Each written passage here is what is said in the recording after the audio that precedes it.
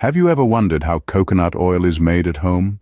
This versatile oil, rich in flavor and nutritional benefits, has long held a cherished place in kitchens, cosmetic routines, and wellness practices across the globe.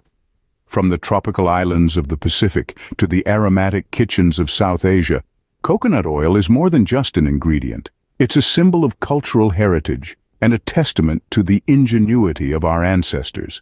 When made at home, coconut oil takes on a whole new level of purity and freshness, free from additives and processed with love. We'll walk you through the journey from a humble coconut to a jar of golden oil, unveiling the art and science behind this fascinating process. So, are you ready to unlock the secret of making coconut oil at home?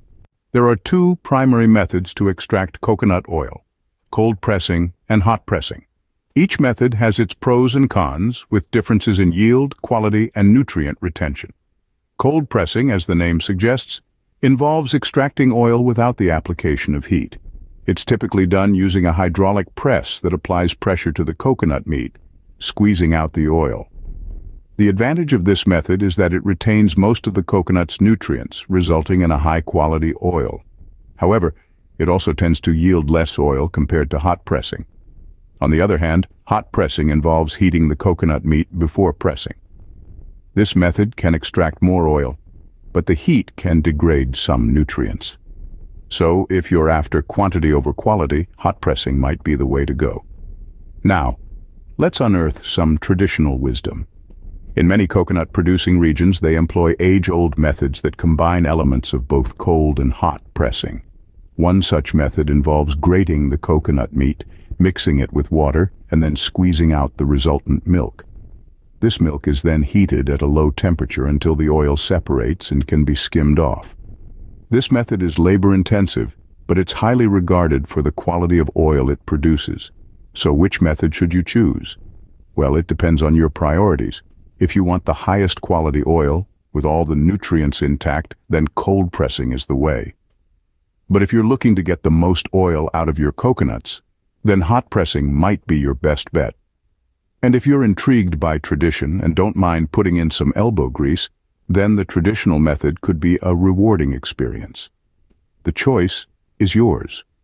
Each method has its unique charm and benefits, and experimenting with them can be an enriching journey in itself. Knowing these methods allows you to choose the one that best suits your needs. The quality of your coconut oil heavily depends on the coconuts you choose. Now let's talk about selecting the best coconuts. The maturity of the coconut plays a crucial role. Mature coconuts, typically brown and hairy, have a firm, thick layer of flesh, which is ideal for oil extraction. On the other hand, green coconuts are younger, with a thin layer of soft flesh and a higher water content. While they are great for drinking and cooking, they aren't the best for oil extraction. Freshness is also vital. A fresh coconut has a sweet, pleasant aroma and a rich, creamy texture. You can test the freshness by shaking the coconut. If you hear a sloshing sound, it means the coconut is fresh with plenty of water inside. Finally, quality. Look for coconuts free from cracks, mold, and unpleasant smells. These signs could indicate a rotten or old coconut. Remember, a good coconut makes a good coconut oil. Once you've got your coconuts, it's time to prepare them for oil extraction. The first step is to crack them open. This might seem daunting, but with a bit of practice and a sturdy tool, you'll be a pro in no time. But remember, safety first. You'll want to hold the coconut firmly and give it a good whack in the middle. After you've cracked open your coconut, you'll find the white, fleshy part inside. This is the coconut meat. You'll need to remove it from the shell. This can be done using a butter knife or a coconut tool, but patience is key here. You don't want to damage the meat as it's full of the oil we're after. Once you've removed the meat, it's important to give it a good clean. This removes any impurities or debris that might have found their way onto the meat. Proper preparation is key to getting the most out of your coconuts. Now, let's move on to the exciting part: extracting coconut milk. This is where the real magic begins. First, you'll need to take your cleaned coconut meat and pop it into a blender. While a traditional grater can do the job, a blender speeds up the process and ensures a smoother consistency. Remember, the goal is to extract as much milk from the meat as possible. Blend until you have a thick, creamy paste. Once you've achieved this, it's time to squeeze out the milk. You can do this by hand or by using a cheesecloth. The resulting liquid is your fresh coconut milk. This is a crucial ingredient in making high-quality coconut oil. It's the freshness of this milk that will give your coconut oil its unique flavor and aroma. With your coconut milk ready, you're one step closer to your homemade coconut oil. Stay tuned as we dive into the next step, separating the coconut cream from the water. The next step is to transform your coconut cream into coconut oil. This is where the magic happens, and it's a process steeped in tradition and science alike. It's not complicated, but it does require patience and a keen eye. Let's dive into it. First, we're going to gently heat our coconut cream. It's crucial to maintain a low heat setting throughout this process. This is because high temperatures can destroy the valuable nutrients in the coconut oil, diminishing its health benefits and altering its taste. So we pour our cream into a pan and set the stove on low heat. As the cream slowly warms up, you'll notice it's starting to melt and become more liquid. This is a good sign. You're on the right path. Now, stirring is key at this stage. You'll want to keep the cream moving to ensure that it heats evenly and to prevent it from sticking to the bottom of the pan. Take your time, stir gently, and watch as the cream slowly transforms. The importance of monitoring the temperature can't be overstated. An instant read thermometer can be a handy tool here. You're aiming to keep the temperature below 180 degrees Fahrenheit. This is the sweet spot where you get maximum extraction without damaging the oil. As the heat works its magic, the water in the cream will start to evaporate, leaving behind the oil. You'll see the cream separating, with clear oil rising to the top. Knowing when your oil is ready can be a bit tricky. Generally, you're looking for the oil to separate completely and the remaining solids to turn a golden brown.